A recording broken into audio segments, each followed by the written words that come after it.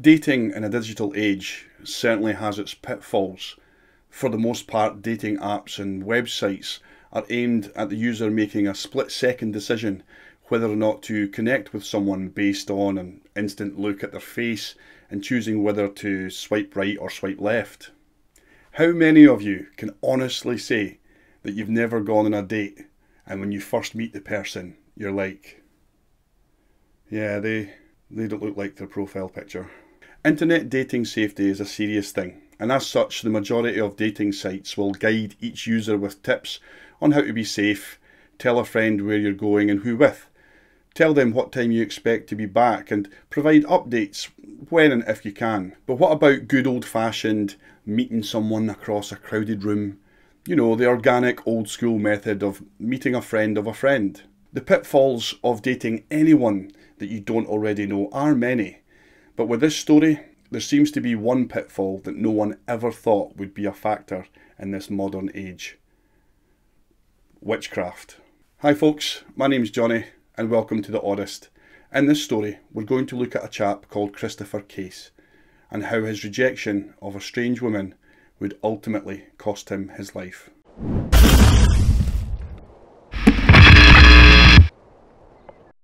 Christopher Case was raised in Richmond, Virginia. His eclectic taste in music would lead him to a job as a radio DJ. He would be described as level-headed, intelligent, and was a keen fitness enthusiast, keeping up with physical training and taking his fitness supplements daily. In his early 30s, he moved across to Washington State, Seattle to be precise, and began his new career as a music executive. You know the music that you hear in lifts and in waiting rooms? Well, that's what Chris did at his new job. He produced that type of music.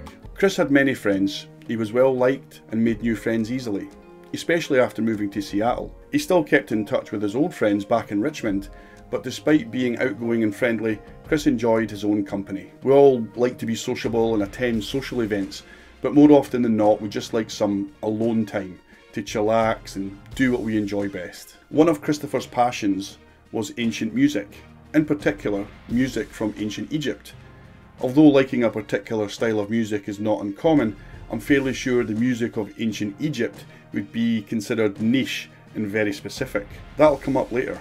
On the 11th of April 1991, Chris flew to San Francisco on a business trip where he'd be meeting with other music executives. This was exactly 7 days before Chris's lifeless body would be discovered alone in his locked apartment.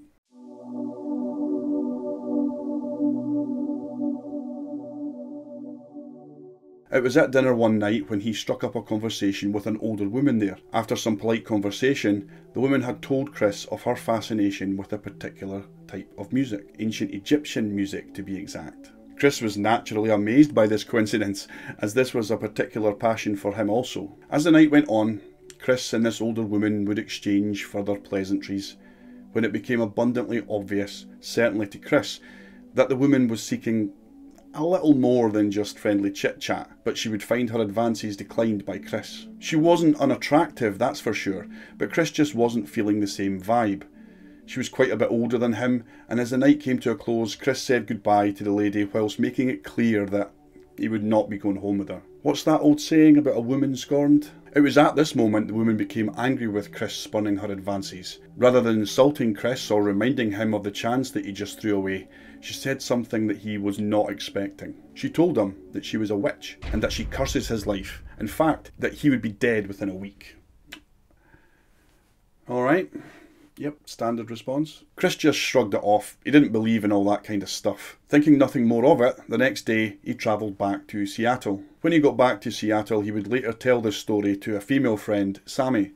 They would agree that the woman was clearly a bunker nut and that they both joked that he probably had a narrow escape. It was on the night of the 13th of April, just before going to bed, that Chris would start hearing strange noises from within his apartment. He wasn't sure what the noises were at first, but later he would tell friends that he could hear voices coming from within his apartment but could never find where they were coming from. He would call Sammy the next morning freaking out and saying that he was kept awake all night by whispering voices.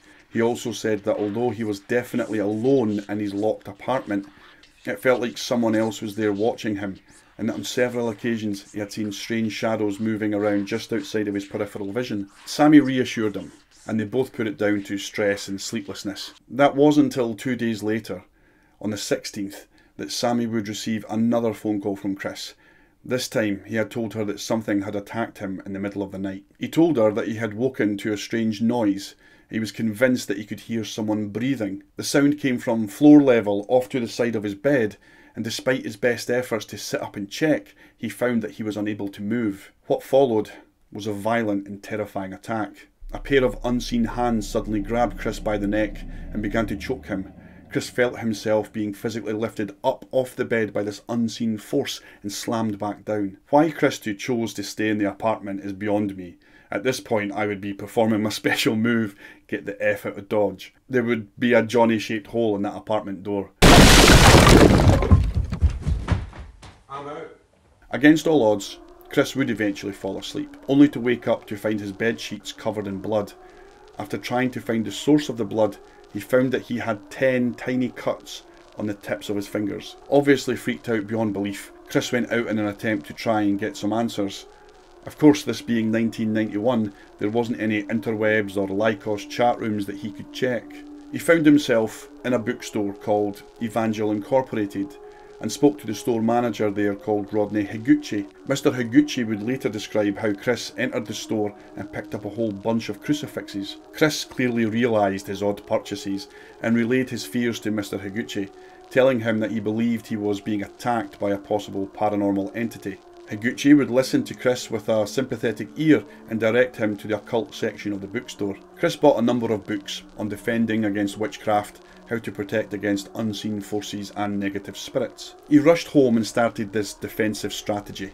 Placing several crucifixes all over the apartment, he laid down salt along the skirting boards of each room and across the doorways. He would burn scented candles said to ward off evil. Later on there would be several handwritten notes found throughout his apartment on different ways to combat these evil spirits. Friends would later say at this time that he seemed like a totally different person, different from his usual rational, held together self.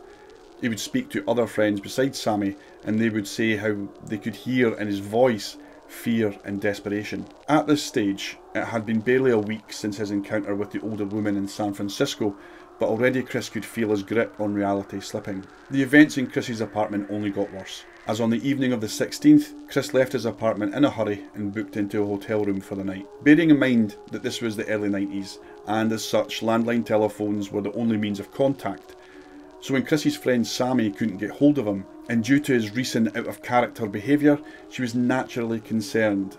She contacted the local police department to conduct a welfare check on Chris. Unfortunately, when the police showed up to Chris's apartment, the doors were locked and there was no response. There was not much else that they could do at this stage.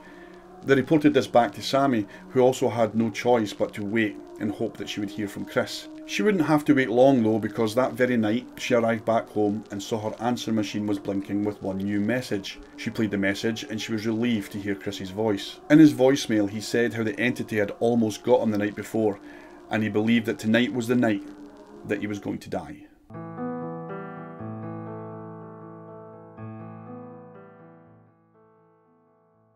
This would be the last time Sammy ever heard her friend's voice. On his final day on Earth, Chris would visit a local priest and then pay another visit to the bookstore that he went to previously. Rodney Higuchi, the owner, would later state that Chris simply looked exhausted and desperate. He had asked for more advice on how to defend himself. Mr. Higuchi helped him as best he could. On the morning of Thursday the 18th of April 1991, Seattle Police Department would get another call from a worried Sammy. This time, however, upon police arrival at Chris's apartment, they would find the door unlocked. After entering the property, the police could hear the faint sound of religious music playing and would find a large number of crucifixes on almost every wall throughout the apartment. They also found a large quantity of salt which had been distributed along the edge of each wall and doorway, culminating in tiny piles in the corner of each room. After clearing the apartment room by room and calling out for Chris to no response, they entered the bathroom. Police found the 35-year-old fully clothed in his empty bathtub. He was in the kneeling position with his head resting against the wall. The bathtub was surrounded by even more crucifixes and candles. There were no signs of forced entry, no obvious clues as to how the 35-year-old had perished. For all intents and purposes, he looked like he had just died in his sleep. His death would be ruled as heart failure or myocarditis by the coroner, a verdict which just wouldn't sit right with his family and friends. How could he possibly suffer a heart attack? He was in very good physical health. So let's look at myocarditis for a wee minute. I'm certainly not a physician, and this is only my opinion, but the Mayo Clinic website lists these symptoms of myocarditis: fluid buildup with swelling of the legs, ankles and feet, fatigue, other signs and symptoms of viral infections such as headache, body aches, joint pain, fever, a sore throat or diarrhea. From what we know, Chris didn't seem to be suffering from any of these, and let's assume for a moment that he was. What about the week leading up to his death? What about the fact that he even said to Sammy when he was going to die? Curses can be very powerful things. Let's put the supernatural aside for a moment. Historically, it's believed that curses work very similar, if not exactly like suggestion. The human psyche is weak in general, and we're very susceptible to suggestion, whichever form it comes in. In certain cultures and at various locations and times throughout history, curses are a large part of that culture. Is the mere belief in a curse powerful enough to produce a fatal heart attack in an otherwise healthy young man? Thanks for spending time with me today, folks. As always, your time is greatly appreciated.